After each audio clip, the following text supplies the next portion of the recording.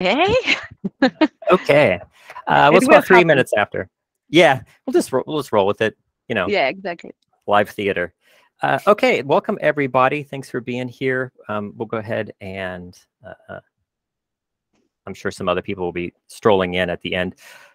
My name is Chris. I'm the founder and president of soQuiet. Thank you so much for being here. I've got a little bit of housekeeping to go over, so I'm going to go and get that started, then I'll introduce our guests and presenters today. Let me go ahead and share my presentation. So can everybody see that all right? All right. This is the soQuiet science session. This is our second one. I'm going to try to use not as many S sounds. Unfortunately, that's the name of the event. Couple of things to go over as far as, I wouldn't call them rules, but just guidelines. Please, if you are on this call, if you don't mind, if you're not myself or one of the presenters, keep your camera off. If you can turn your camera off and your mic on mute, unless you come on and talk later on, which could happen. It's not that we don't want to see your lovely faces. It's mainly to reduce unintentional activators, visual activators that can happen, and to make the event more accessible. So we've all been on Zoom meetings and there's one person who's not even talking, who's doing something that's distracting us. So we're just going to try to minimize that, but we're all glad you're here. Please put questions in chat. There's a chat box. I will be monitoring that as well, our guests. So if you have any questions you would like for the Q&A towards the end of this event, go ahead and put those in chat. I'll try to monitor as best as I can. Also, feel free to use the closed captioning. We're on Google Meet, which has a cool feature. Underneath your screen, at the bottom of your screen in your browser, there should be a little box with a CC. That's for closed captioning. You can turn that on for yourself if the sounds are bothering you, and you can read what we're saying in real time. So that's a handy feature as well. Please let me know in chat, or if it's really driving you crazy, you can come on and let me know if there's anything that myself or any of our guests are doing that are activators for you. I sometimes talk with my hands, those kinds of things, let me know. And lastly, this event is being recorded, so you're being recorded, and we will be posting the video from this meeting or this event on YouTube and our website in the next couple of days. And that is by and large the housekeeping part of it. A few other things to go over. Let me scroll through here. If you're not familiar with our organization, we're a brand new, we've been around about a year, nonprofit or non-government organization located in the United States, specifically for misophonia and related disorders, conditions, as far as research, support, advocacy. Some of the things we've launched this year are student research grants, which we offer research grants to graduate students who are researching misophonia. That's been a lot of fun to advance future research. At the starting gate of people who are in grad school and want to research misophonia. We also have the Misophonia Research Pool, which is a centralized list where you can sign up to be informed of and be included in misophonia research in the future. Or if you're a researcher, you're welcome to take advantage of the pool and the people who have signed up there to participate in your studies. And lastly, one more thing that we are doing as far as misophonia research is these science sessions. We know there's kind of a gap between academia and the research going on, which is very important. There's been a lot of it happening even in just this year. And the general mesosphere, the general public, sometimes there's a little bit of a disconnect between all the things we're finding out and testing and studying on the research end and the general public as well. Sometimes there are things that are speculation that aren't necessarily known to be true or false. They get passed around as fact regarding misophonia. And we want to clarify some of the things that we do know and things we don't know about misophonia currently. Our programs are free, of course, thanks to your tax-deductible donations. If you'd like to donate, and some of you have already done that, we're appreciative of both you being here and for donating. You can also text the word soQuiet to 53555 to donate via text.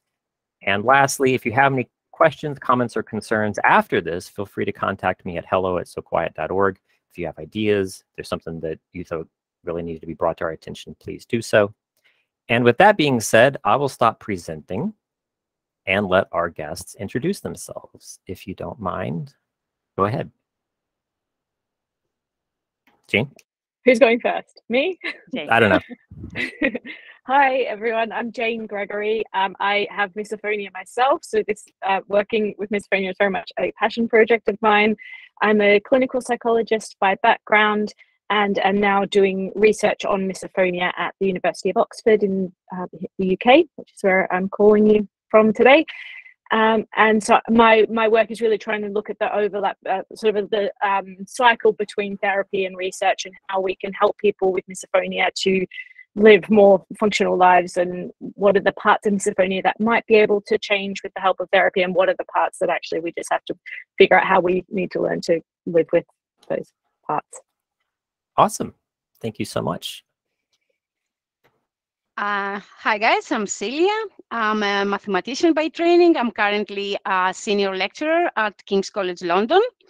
What I do is psychometrics, essentially statistics that are applied in psychology and mental health sciences, not as fancy as Jane stuff. I also work on misophonia. This is one of my projects, but obviously my favorite project, A, because I work with Jane, and B, because I experienced misophonia myself.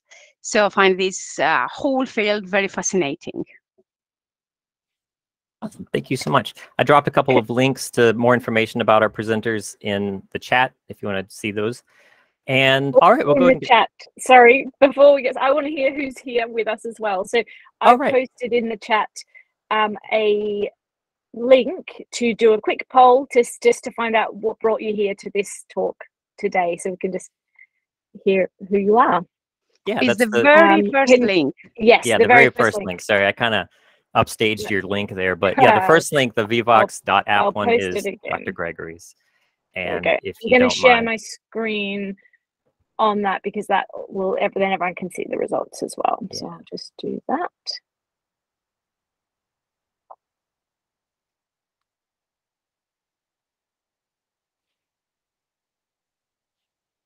Okay, is everyone seeing the right thing there? It's happening. There we go. Yep. Great. Now it's not showing the results. How do I get it to update the results? Let me just try filling it out. Show results. There we go. So it looks like lots of people with personal experience of misophonia, not surprising. I was just saying to Chris before we started that actually we think that the main people who read our research at the moment are people with misophonia, because everyone is stuck trying to figure this out on their own at the moment, because so many clinicians and family members don't really understand the problem. So not surprising that that's who's come here today. But it looks like we've also got some researchers and some family members, which is great. Well done you for supporting your family members, and audiology as well. Welcome everyone. Luckily nobody here by accident yet. All right, I like this real-time leaderboard of who's answering what. All right, I'll stop sharing that and come back. Thanks everyone. It's really great to see. I know you have a few slides to present. Do you want to go ahead and start out with both of those, and then I'll lead into the questions that I have prepared and see what kind of random ramifications come from that? Okay, I think, yes, starting with the slides would be a good introduction to what we are going to discuss, so that might be helpful. Because this is a discussion that is initiated, it's not the only thing we're going to talk about, but the main thing is the S-FIVE, which is a scale about, we created, J9 and our research group created about the severity and the experience of misophonia, which is a psychometric tool. And I thought for many people, the term psychometrics might be a mystery. I thought it would be a good idea to explain to you what is psychometrics, what actually, how actually we create this kind of scales that you might have seen. Sometimes you might have participated. So let's start with these slides. Jane, do you think this is the correct order, starting with the what is psychometric slides? Why not? Hopefully people won't just go away. I think it's not too boring. It's not statistics in it, I promise. Okay, I'm curious to know about it.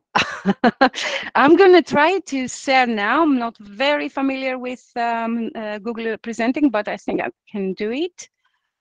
Okay, let's hope this will work. If not, I'll try again. Okay, are you seeing my slides? We got it, yeah. Okay, so psychometrics.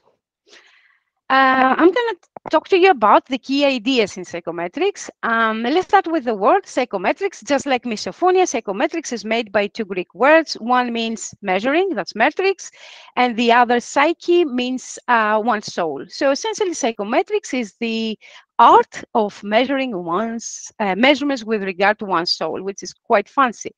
But what it actually means in psychology and psychiatry, psychometrics is the field of study concerned with what they call psychological assessment, understanding what is happening to people.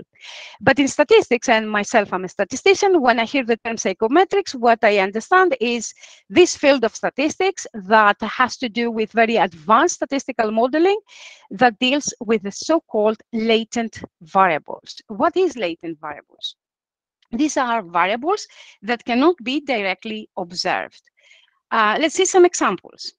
In social sciences and in education, actually, we often need to measure stuff like emotions, people's emotions, beliefs, attitudes, personality traits, knowledge in education most often, perception. All those things is not like your height and your weight. It's difficult to observe directly. You cannot observe them and measure them directly. That's why we call them the latent variables. So what do we do? The idea is, in order to measure the unobserved latent variable, we use people's responses in what we call the observed items, our questions. The items are just questions we ask people with the goal of measuring and understanding the latent variable. So the idea dates back to Galton. Galton was Darwin's cousin, and when Darwin published The Origin of Species, Galton got very inspired, or a little bit jealous, I don't know. So he tried to think in the similar way, and actually he came up with a very brilliant idea, a very simple one that we all know now, but back then wasn't that clear. So he said two variable organs, because the term variable wasn't there yet, and the term organs comes from The Origin of Species. Two variable organs are correlated. Again, the term correlation wasn't a thing back then. They are correlated when the variation of one comes with more or less the variation of another one in the same direction. So what did Galton say? What was the point behind it? He said, wait a minute, if two things change towards the same direction, there must be a common cause that is causing this change. And that's the basic idea of psychometrics. He said the common cause, the latent variable, affects what you respond to my questions.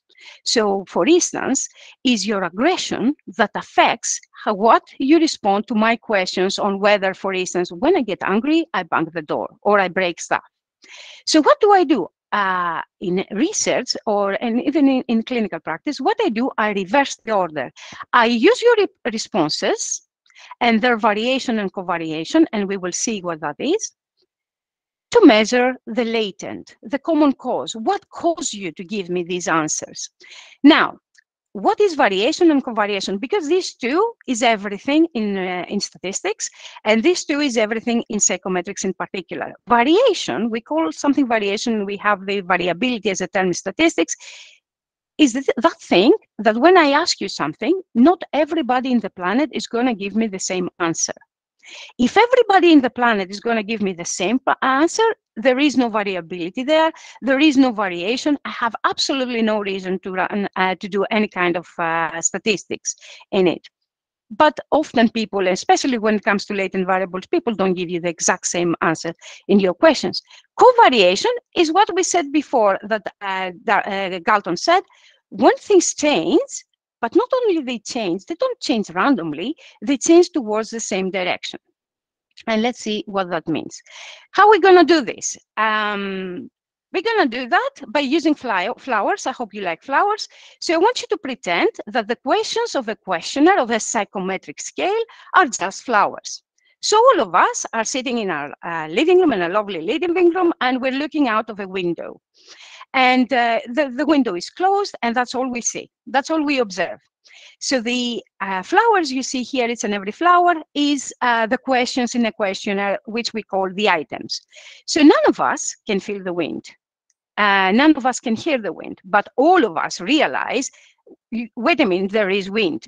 Not only we see the wind, we understand there is wind, and we understand that because of the movement of the flowers, the way they all move towards the same direction, as Galton said. Not only we realize the existence of the latent variables, which here is the wind, but we can say when it blows, when it's not, which direction it blows, and how strong it is, simply by the manifestation that happens on the flowers. That's exactly what I see in my output after I run the analysis. There is this table that's called the loadings matrix, where when I look at it, I can see the effect of the wind, which the wind is the common cause, the latent variable. So that's exactly what the covariation is. Of course, we don't forget in our research that, okay, all flowers, yeah, they're moving towards the same direction because there is the wind, but each and every flower is slightly different. And if you look closer, you will see that the movement is not exactly the same for every flower. And this is the same case, the same thing happens in psychometrics. Here you can see the flowers, they are moving slightly different, and that might be due to their size or how many flowers there are around them, or whether the petals are closed or open. So in psychometrics, we say, okay, we have the common cause of movement, but there are also specific factors that affect the variation of the question. So the common cause might be in a questionnaire for misophonia, it could be your sensitivity to sounds. Okay, but there are other things that make you answer a question in a certain way, right? Like things you like, things you don't like, your culture, how tired you were that day. We do take all those things under consideration. We do model around those things, but we can still isolate the common cause using the advanced statistical modeling. No matter how advanced the statistical models are, the ideas are as simple as you see right now in your screen. The next thing I would like to talk to you about is that sometimes, most times actually, we don't only have one common cause. It might be in the same umbrella, but in the same group of causes, but often we have multiple causes, and we call this multidimensional scales or multi-factors. So some questionnaires come with different factors. For instance, here we see again out of our window, we see flowers, but these flowers are affected by the sun. Whereas the wildflowers we were looking before might not be affected by the sun. And these flowers are less affected by the wind because they're bigger, and wind actually doesn't do much to them, but it did a lot to the wildflowers. These are called the different dimensions within the questionnaire, and a similar way you can see the effect in the flowers, you can see the effect in the questions in a questionnaire in your output. So that's what we did with the S-FIVE, Selective Sound Sensitivity Syndrome Scale. So many S's, sorry for that, the S-FIVE. We gave those questions to people. We started with people who self-identify with misophonia. We found them online. At some point, with Jane's help, we actually asked people about 85 of those questions. And we ran statistical analysis over the course of 3 years, and about 3,000 people participated. Some people participated a couple of times, and we ended up with the best 25 items. These 25 items were the best flowers. These were the flowers that actually were moving where the wind misophonia was blowing. That's what we did.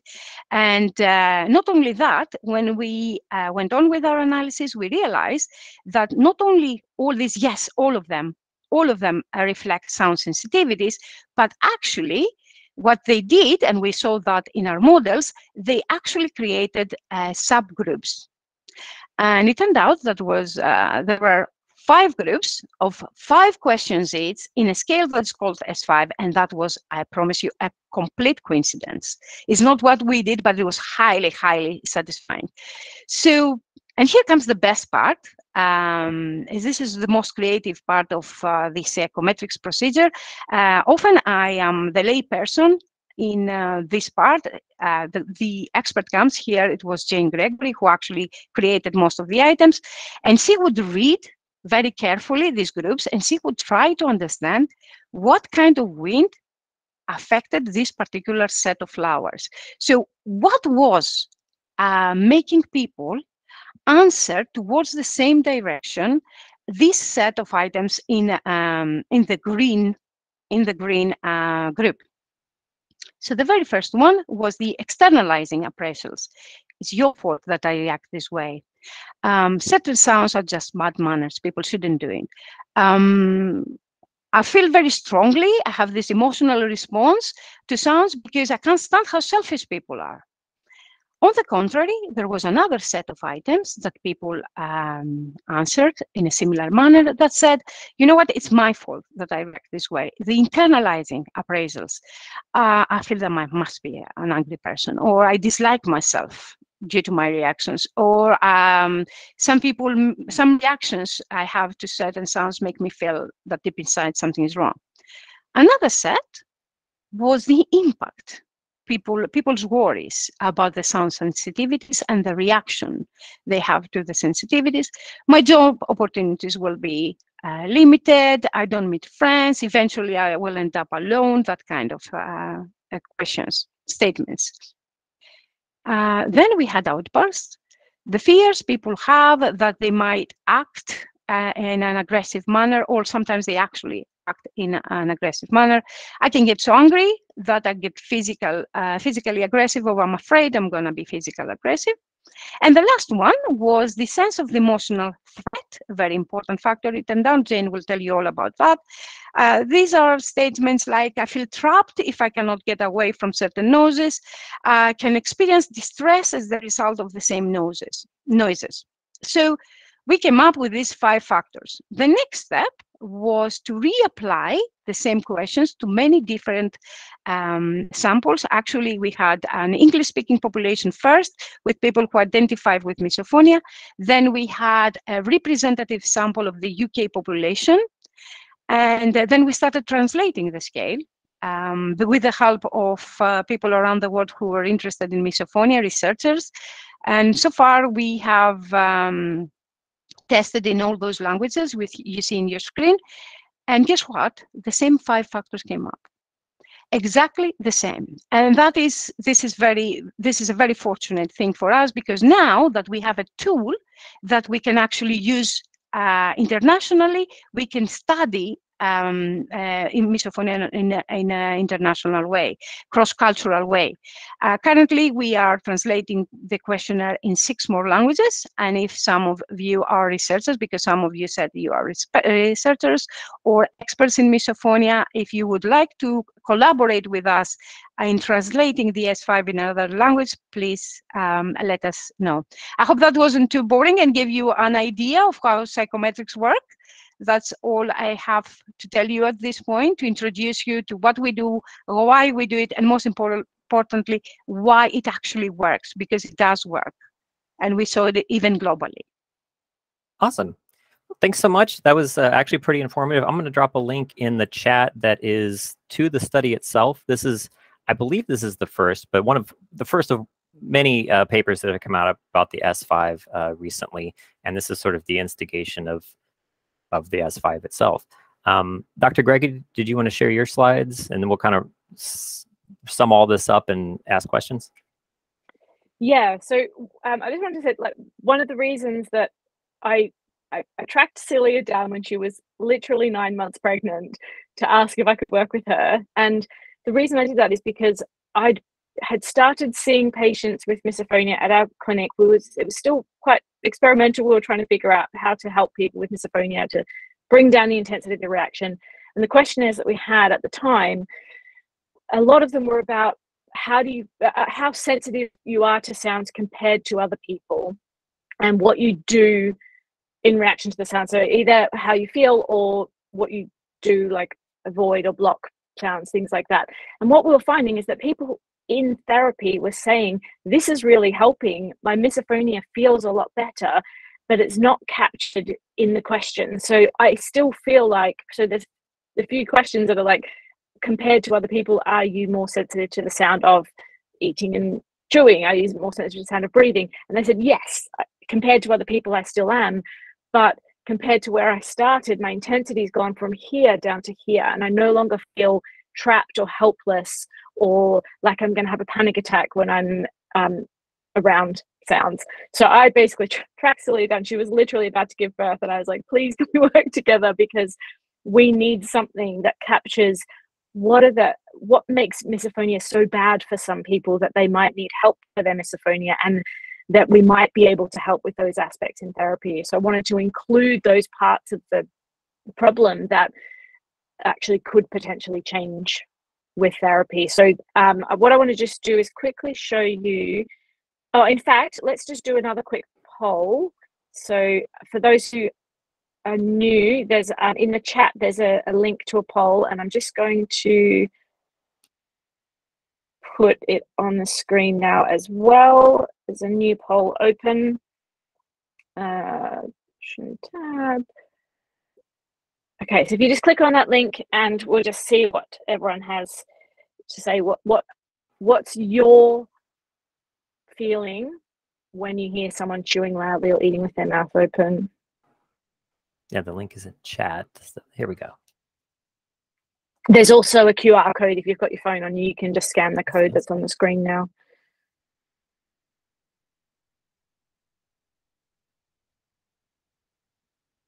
Wow. So watching this emerge, I always get so excited to see this happen, because one of the things that Silia and I have fought for is to say that we think that anxiety and panic are huge parts of the misophonia experience, that not everyone experiences it, but also not everyone experiences the classic anger and rage that gets reported. And I'm seeing that quite a few people have put anxious. There's the size of the word panic's grown a little bit as well. So it's not just anger. And this was really important to us, because anxiety is something that is much easier to treat than anger. So if we can target the anxiety first for the people that applies to, then that might actually help to bring the reaction down in general, and then that might make it easier if there is still anger there, that we can work on the anger, because it's not sort of clouded by the anxiety. So it looks like most people have done that now. So I'm just going to switch back to me, but thank you for doing that. So what I'm going to do now is just show you what we collected. We asked that same question to a huge group of over 800 people who said they had misophonia, and another group of more than 700 people who were representative of the general population in the UK. So that just means that in terms of age and gender and ethnicity, that this was representative of what the population of the UK looks like. And I'm just going to show you, because one of the reason we ask this question is because one of the things when I talk about misophonia is people always say, oh, everyone hates the sound of eating with your mouth open. Nobody likes that sound. And I wanted to know the answer to that question. Is that true, that nobody likes that sound? So I'm just going to show you the results.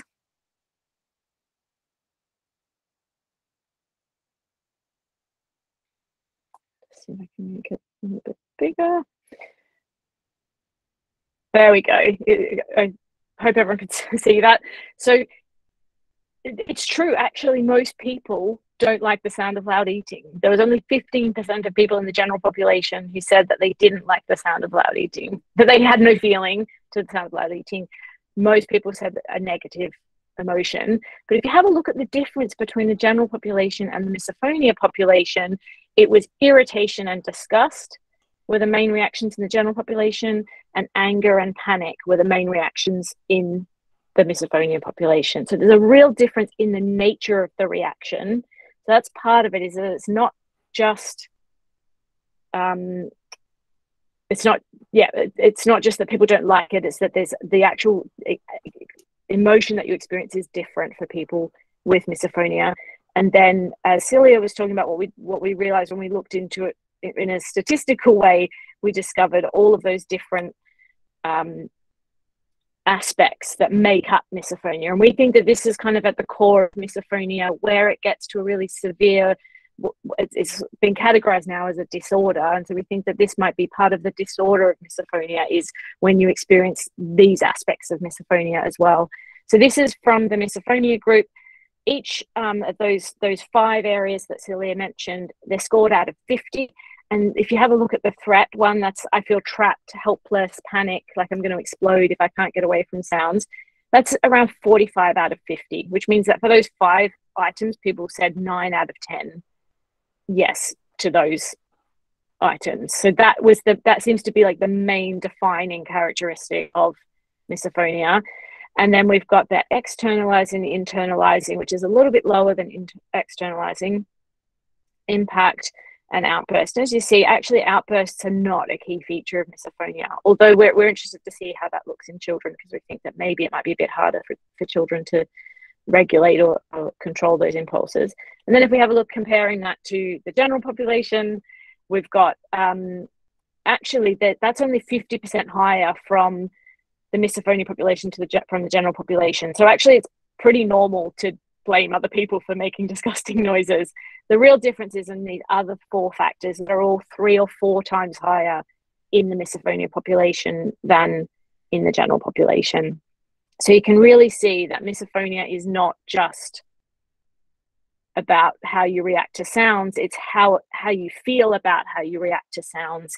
It's the impact that it has on you, what you perceive are limitations of having these reactions to sounds, and worrying about the sort of outbursts that you might have. And one of the things that we noticed that didn't, all the flowers that flew away in the wind and so weren't part of what could tell us what direction the wind went, were things about what people did, blocking their ears, putting headphones on. And we realized that that's because you can't use that very well to measure the severity of misophonia, because some people use that and their misophonia is really low because they have those strategies. So sometimes those are really helpful, healthy coping strategies that keep their level of misophonia low. So it's not a good marker of whether someone has misophonia or not. So we are now looking at measuring those things separately from all of these, the 5 aspects that we think are sort of at the core of measuring the severity of misophonia.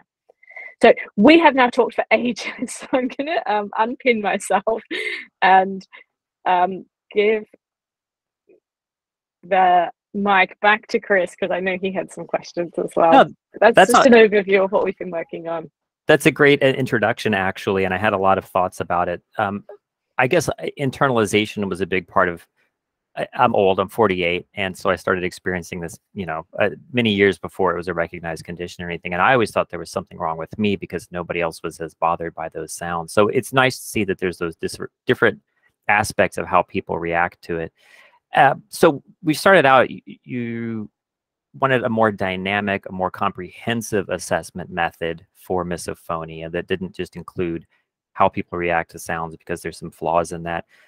When we're looking at the landscape of misophonia, there's a lot of work being done on trying to get diagnostic criteria published or agreed upon or proposed and agreed upon and discussed at the scientific level. How does having this particular assessment, the S-FIVE, does lead us closer to getting consensus diagnostic criteria? Where are we with that? So I think one of the things that the consensus definition that came out recently, so Chris is talking about a paper that came out where a huge panel of experts came together to decide how we should define misophonia. It's a really important step in legitimizing it as what they labeled it as a disorder. But one of the problems with it is that it came out at a point where misophonia research was just starting to spike. And so a lot of the newest research tells us a lot more about misophonia, and that wasn't included in the evaluation to define it. So the next step really will be thinking about how do we diagnose misophonia. And one of the problems has been that everyone diagnoses it based on the misophonia that they had experienced, either personally or with patients that they work with or research that they've done.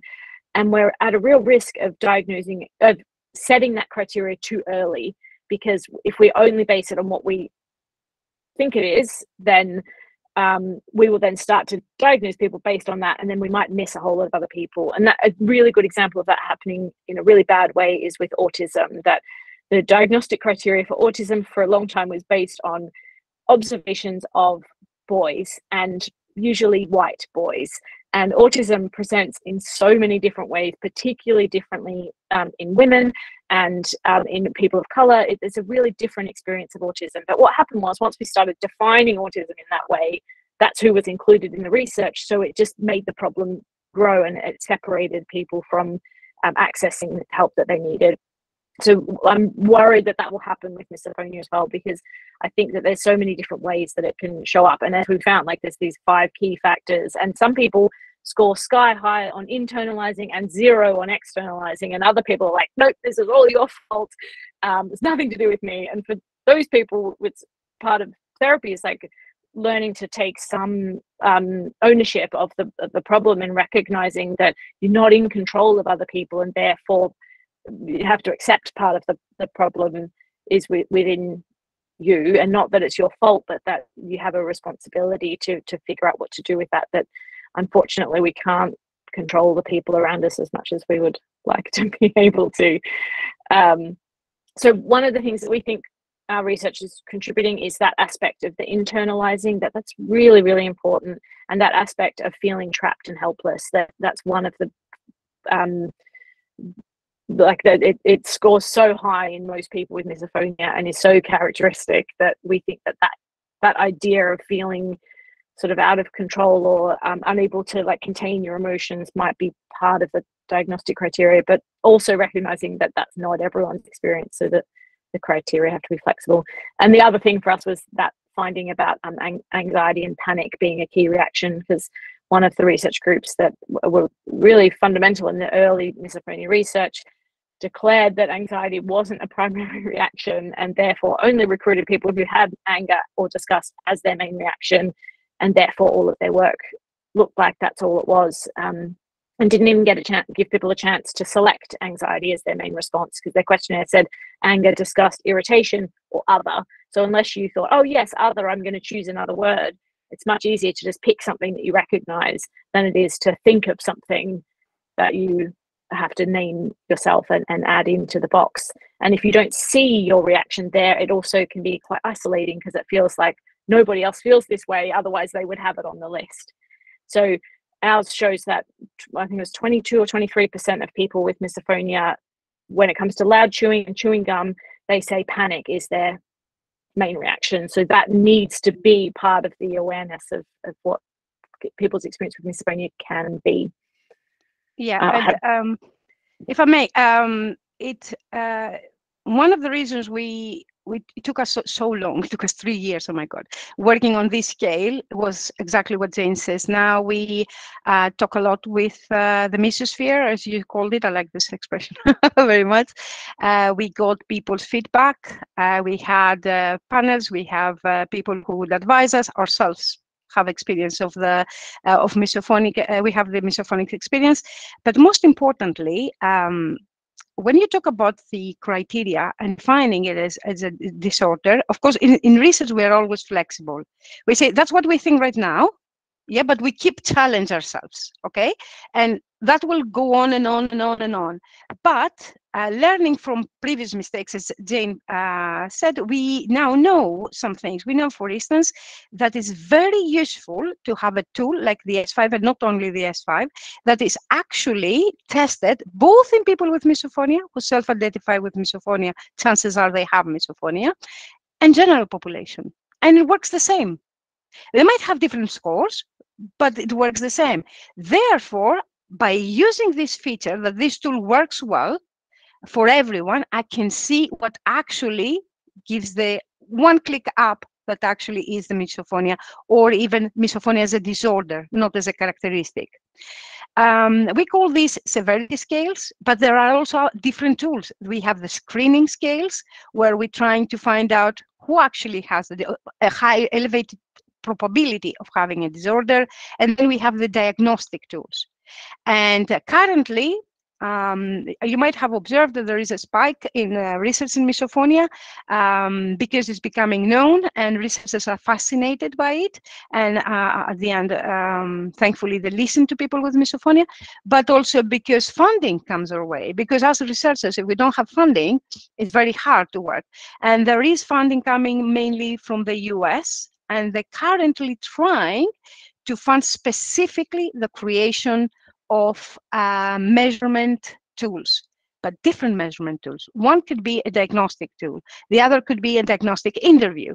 The other is a severity scale. The next one is, when we have all those tools, it's like having different brushes and having your canvas and having your colors. And then you have to use all of them together to try to draw the picture of misophonia. Right now, we don't have a clear portrait of misophonia, but we're starting to have the tools to be able to create the portrait. And one thing will help the other. There will be contradictions, that we will say things and then we'll say, you know what, that wasn't it. Behind it, it was something else. Now we know better. This happens in research, but there's, and that's well accepted. And that's what research is, always trying to find out, approximate the truth. But now at least we have a starting point. We have amazing people globally, so many different research centers trying to figure out misophonia. They have created other tools. And if you see, the tools are so different. They might all have the same name, like that for misophonia, MisoQuest, or Misophonia Scale, or A-Miso, something like that, or S-FIVE. But if you actually read the items, they come from different logic. Sometimes this is because people have different backgrounds. So I was a psychometrician. I had a very clear model of how psychometrics work.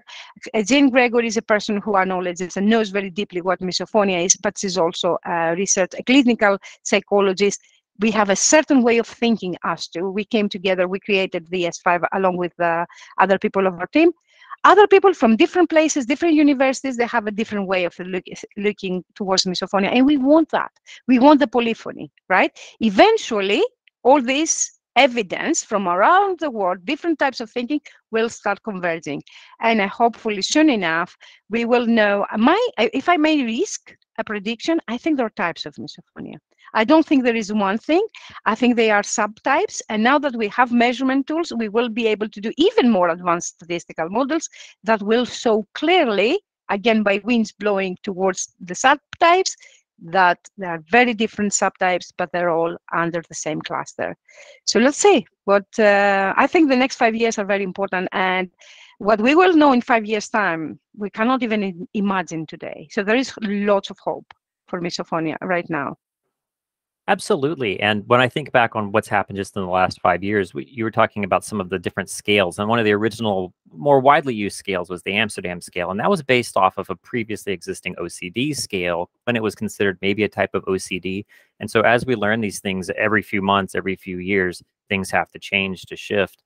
And we know a lot more about it since then, even though that was quite widely used. We do have a question actually from Heather Hansen. Sorry. Oh, go ahead. I'm sorry. And I've seen Heather's question. Hi, Heather. Heather and I met at the Misophonia Convention last year. Just on that also we feel the same way about our questionnaire. We don't think this is the final version.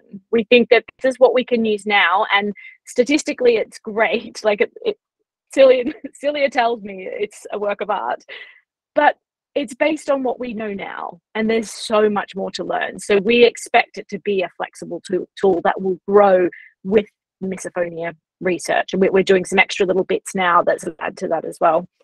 But yes, Heather has asked a question which Silia can answer, which is about using the S-FIVE in research and whether it's just a severity scale, or do we have a cutoff for whether someone has or doesn't have misophonia? So what we did, Heather, we administered the S-FIVE in a representative sample of the UK population. That was the one thing we did. The second thing we did, we invited those people, some of those people, and then Jane and Graham Tom, they went through an interview with these people. Like it could take up to 20 minutes, I think, Jane, or half an hour. So sometimes longer, because it was the first time anyone had had a chance to talk about the misophonia. So sometimes it took an hour, but most of the time it was 15 to 20 minutes. So these two experts, they both had the misophonia clinic, the only misophonia clinic in London at the Maudsley Hospital. So these people, Jane and Tom, being experts, were able to say, look, this person has misophonia. This person has a misophonia of clinical interest, like really, really difficult stuff here, okay? And this person does not have misophonia. Then these people, we also had their scores in the questionnaire. So what we did, we used this, the people who we knew confirmed by a clinician that they are more likely to have a significant misophonia. What were their average score? And what was the average score for people who don't have misophonia? And then using techniques such as the ROC curves, as we call them, and other techniques, statistical modeling, we estimated a threshold for the S-FIVE, where if one scores above that threshold, most likely they have significant misophonia experiences. It makes sense if you answer 10, 10, 10 to all those questions, right, that reflect sound sensitivity. Of course, you are more likely to have misophonia, but we were able to have this cutoff point. Now, as Jane said, this is work in progress. This paper is about to be published, hopefully. It's already available. Everything we do, we put it online. We do open access science. We make sure that, because we invite the community to help us creating those tools, we make sure they're available to everyone. I think Chris, I don't know, Chris, if you had put the UK population, it's a preprint or available online. We can post it later in the chat. Ready. Yeah, so you can see the exact number, you can see the differences and everything. However, if our research later on tells us, look, we now use this semi-structured interview, and we defined who has our way of telling who has misophonia or not, and then we redid the analysis. Maybe this cutoff is slightly shifted. I don't think the shift will be too much. Or we can add another scale in the S-FIVE, another subscale, then things will change. But currently, we do have a way using the S-FIVE to say whether you are more likely or less likely to have misophonia of a clinical interest. Psychometrics, however, as all statistics, is a matter of probability. You will never hear me saying you do have misophonia or you don't have misophonia. You'll always, using those tools, you can only say you are more likely to have, less likely to have. If we want to confirm that, then you would need to have an interview with a clinician that will actually have the diagnostic criteria when we get to that point and say, yes, I confirm. So we are on our way. We have done huge steps, but there are steps to be done to be fully clear how to identify misophonia. But yes, the S-FIVE can be used as an indicator, but not as the diagnostic tool per se.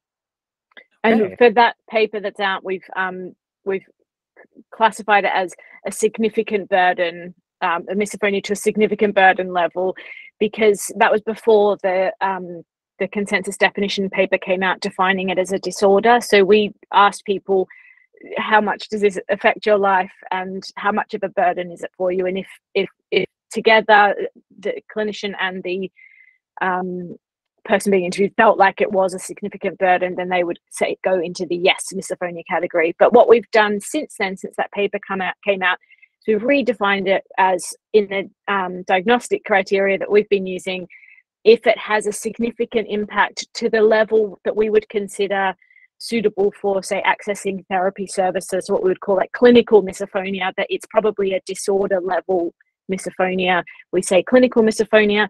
If they have misophonia but not that significant impact or distress on an ongoing basis, we would say subclinical misophonia, which means you still have it, but it's not at what we would consider to be a disorder level. And so we're going to do the analysis again. So we'll probably have some new scores that will help us to estimate, yes, someone's more likely to have clinical misophonia, which we think will be higher than the existing cutoff.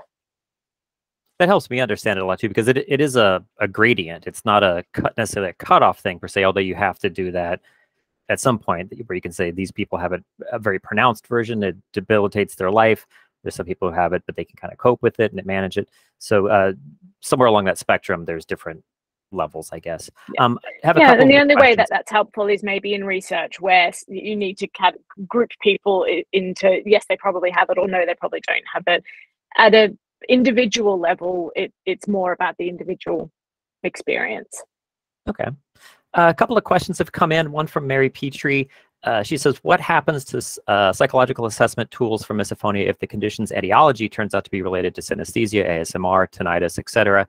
I think I've seen just one assessment for decreased sound tolerance built around it. Can these assessment tools work together? How will one prevail? I also ask this, understanding that no matter what misophonia origin and mechanics, there are psychological components to the condition, and we're learning about that complexity a lot. I don't know how you want to respond to that, but my understanding is that misophonia co-occurs with a wide spectrum of common, we'll call mental health or emotional health conditions. One of those doesn't necessarily stick out, but it does co-occur very frequently, and we're not quite sure how that works out. How do you respond? I think that it can only emerge with time. It's really hard to say at this stage, and we have the same problem at the moment with trying to measure synesthesia and ASMR, because they are also relatively newly recognized, and that process that Silia was talking about identifying the latent variable, it's really hard to measure because you're trying to capture in words an experience that is actually only felt. So we don't know yet basically how things will change as we learn more about it. Yes, we don't know yet, Mary. But we do have, it's a common problem, Mary. What you describe is a common problem in psychometrics. No matter what you're trying to measure, it's always a problem. And we call this the assessment of validity. Okay, so we have ways and definitions on how to see, when I'm saying I'm measuring misophonia, am I measuring misophonia or am I measuring hyperacusis? Yeah, am I measuring misophonia or am I measuring anxiety? But we do have models that can help us separate that. Now, based on our published research, some things we have seen some correlations, like there's a little bit of anxiety going with misophonia. There's a little bit of elevated frequencies in that co-occurring diagnosis. But so far, we have seen, and other researchers have seen, that misophonia is a standalone thing so far. Okay, as we go on with research, we might see something different. Yes, some mechanisms might be common, but not that common. So there are some components that overlap, but some components. So there's still, based on what we've seen so far, it's still a standalone thing so far, Mary. But as methodologically speaking, as psychometricians have very clear rules and definitions on testing the psychometric properties of a scale, as we say, and one of them, the most important, is called validity, and it's exactly what Mary describes in her question, and it's never ending. So you cannot prove validity. Validity is something you go after for years and years and ages as research goes on. But we do our best to answer these questions. Thank you so much. I've noticed. Sorry, there's two questions. Brian, I want to acknowledge that you have had your hand up for ages. Medication question I will come back to, but Priyanka's question in the chat there fits a little bit with the diagnostic stuff we were just talking about. So I just want to quickly answer that first, and then we can come back to the medication question, which is also a really interesting question. So Priyanka in the chat has asked, does the diagnosis of misophonia also require the identification of specific sounds, since the management may require desensitization through simulated sounds, especially when it coexists with tinnitus? So firstly, I just wanted to quickly say that I don't necessarily agree with the premise of desensitization. I don't think that the treatment for misophonia is about getting used to sounds or habituating to sounds. And if anything, actually, some people sensitize to sounds, not desensitize to sounds, so they don't get used to them. So what we're working on is trying to create new associations with sounds. And sometimes we definitely use sounds as part of the therapy, but not like you have to sit here and get used to it. It's like we might play it for 10 seconds and we'll try different things while the sound is playing and see if it helps to create a new association with sound, because we think that the collective experiences over time has intensified the reaction to sounds. And if we can create new experiences, sometimes that can bring down the intensity. But first, we would be working on all that other stuff that makes it worse. Blaming yourself, feeling like you can't have a life with misophonia, worrying about acting out on your thoughts, that kind of thing. So that part first is just about the treatment, which I think is, yeah, there are definitely different opinions on that, but that's my personal current approach to it. But in terms of the diagnostic criteria, so within the current definition, it's basically related to the nature of the sound, not the specific exact sound. So while there's a lot of overlap in what the sounds are, the most important thing is that it's not based on the volume of the sound. If it's based on the volume of the sound only and you get the same reaction, if any sounds are over that volume, it's more likely to be hyperacusis. With misophonia, it's where the specific pattern of the sound, so either the repetition or the nature of the sound, or what that sound means to you. So who's making it, the context that it's in, what you're trying to do at the time that you're hearing the sound. It could be any sound as long as it fits that sort of general criteria. But yes, in terms of treatment, it's very helpful to know what those sounds are, because we would want to think about how often you hear those sounds and how we can target improving your life because of those specific sounds. But the diagnosis doesn't require that. The diagnosis just requires that it's not volume based and that there's some kind of pattern or meaning to the sounds at the moment. Again, it might change over time. Should I come back to Brian's very, very patient question on if medication? you don't mind? It is a good question that gets asked a lot in the mesosphere. Yeah, and there's not a lot of research on it. There's I think Mary has very kindly posted a link in the chat to a study using beta blockers. But basically what I'm observing clinically and in a lot of the research is that it can express itself in so many different ways for people that I'm not a medical practitioner. I'm not qualified to say this, but the nature and how it presents itself might impact the decisions that you make about prescription. So for some people, they spend a lot of time in between sounds, dwelling on it, thinking about how miserable they are having this problem, worrying about what's going to happen in the future. And so that starts to look a little bit more like a depressive pattern. So a classic antidepressant might be the best sort of experimental thing to try there, which isn't targeting the misophonia specifically, it's targeting the consequence of the misophonia. Whereas there are other people who are really worried about how they appear to others when they're reacting to sounds, which is really similar to social anxiety, which is really worrying about appearing nervous or appearing foolish in front of other people. And some people, their misophonia looks a lot like that. So then you might make medication decisions based on what you would do for somebody with social anxiety. Then there are other people who think that, well, if they get so ramped up by the sounds that they might have a heart attack or a stroke, or that this will stress them so much that something catastrophic will happen in their body, in which case we would be approaching it more like panic disorder. So it can come out in so many different ways, and so the medication decisions can only be made at the moment on individual basis. There's nothing that we know to target misophonia specifically. I hope that helps. That was very helpful, actually. Thank you. And one of the things that I hear, to kind of wrap up, we're at a point in the misophonia research where it's like I don't know if there's a better term for this, but the blind man's zoo story, where a psychologist is looking at this complicated problem and sees it as a psychological disorder, and a neurobiologist is looking at this problem and seeing it as a neurobiological disorder, and so on and so on. And so we're all looking at this very complicated, misophonia is a very complicated disorder. It's not just a hearing disorder, an audiological disorder, like a lot of things like ADHD or like addiction. They're very complicated. You can come at them from many different angles correctly. So that remains to be seen, I suppose, but having all of those people looking at it from a different viewpoint will ultimately, I think, be beneficial. The quick answer is listen to the statistician. We see only numbers. We only see how the wind blows towards the flowers. So, but yeah, looking things from different angles is the best thing that can happen. And I'm so excited that all these people from different starting points have now interest in misophonia, because that's the way to find what's going on and how to treat people who suffer from the condition, the disorder. Yeah, and it just looks so different in so many people. And so like I come at it from a psychological perspective, because those are the people who have found me and who've shown up at our clinic. But if the things that I talk about in terms of the therapy don't apply to you, then it's not for you. That's okay. Like, there's so many different ways that this shows up, and lots of the things we've talked about people will connect with, and some people will just go, that's not my experience at all, in which case a psychological approach is probably not going to be hugely helpful, at least not at this stage. I don't think this is a psychological problem, but I think that there are huge psychological consequences, and I think there are psychological or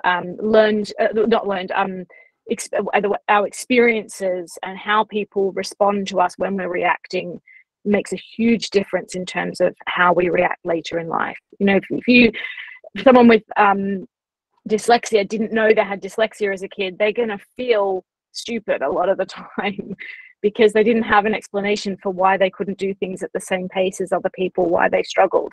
And as an adult, even if they get a diagnosis, they might still feel stupid because that's what their experience was growing up. And I think it's the same with misophonia. And those are the parts that we can help with therapy. If you connect with that idea, that's the bit that therapy can help with. Excellent point. Way to summarize that. And, you know, with my background in the arts, I see the misosphere and I see a lot of creative people. So from my vantage point, I go, these people are all very artistic. I wonder why that is. In summary, yeah, because they don't ignore important information. Like, right, that could be important important. sensory I'm not going to ignore it. Yeah, absolutely. I think that's really important for creativity. Can't help but notice it. A lot of musicians out there. One quick question from Mary, and then we'll wrap up and summarize everything. Mary also followed up, which I think is a good segue into discussing your other study on outbursts and, you know, social isolation and the results of that. She's saying, speaking of numbers, how can one speak of the outburst category generally when one trait is fear of an outburst and the other trait measures the experience of the outburst itself, if we have time? But you all have a paper on that that sort of follows that, and I can post the link to that if you want to answer it too. Yeah, so Mary, that's an excellent question. And we basically picked the word, we were trying to find single word things so that when people are using this questionnaire in research, they can just use one word to capture that factor. But really what we should be saying there is outbursts and fear of outbursts, because that is what that captures. And actually the fear of having outbursts is much higher, but we also don't know if the fear of outbursts is higher because people have had outbursts, and so they're scoring a little bit higher on actually having outbursts but more on fearing, but we don't know which order, we don't know what direction that goes in. So we're not talking about that as being actual outbursts. We're saying it could be actual outbursts, it could be fear of having outbursts. And one of the things that we're working on at the moment is a separate little scale that goes alongside the S-FIVE, which is feared consequences, which is what you are afraid will happen because of your misophonia. And that's split into two categories thanks to Silia and her colleagues' amazing analysis. So we found that there's two categories of feared consequences. One is social consequences, which is either I'll be judged or someone will be offended by the way I react, or it will put me in social danger in some way. And the other is personal consequences. I'll get so stressed by this, I'll have a stroke or a heart attack. I'll act on the thoughts that are, or images that are in my head. I might sort of suddenly snap and act on those thoughts. So those are, non-social consequences. So we're hoping to understand all of this a little bit better the more that we go along. But yeah, very interesting. If I may, yeah, because Jane mentioned the other people of the team, I would just want to mention Nora Uglik-Marushka and Chloe Hayes. They're both co-developers of the S-FIVE. They're not here today, but they're also in the whole study all those years with us. Just want to mention the names. Absolutely. All right. Thank you both. We'll go ahead and wrap up here. I appreciate you taking some time to, in case you missed it, if you came in a little late, both of our guests are in the UK. So it's actually Saturday night there, and they have plans, understandably, for their Saturday night. So thank you both for taking some time out of your weekend evening to answer some questions and to share your work on the S-FIVE. I'll send out an email that'll have the links that we used, and I'll also post this video on YouTube in the next couple of days. If you have any more questions or anything, feel free to reach out to me or Dr. Gregory or Dr. Vitoratou, who can answer those as well. And we hope to do this again soon. This has been very informative. Thanks for having us. We love talking about misophonia, so whenever we have a willing audience, we are delighted to take part. We're happy to talk about the misophonia all the time. And thank you so much for organizing this. This is so useful and for everyone, ourselves included, and it has been a true pleasure. Likewise. Yeah, y'all have a great rest of your evening, and we'll catch up soon. Thanks so much. Bye, everyone. Take care, everyone. Bye. Bye.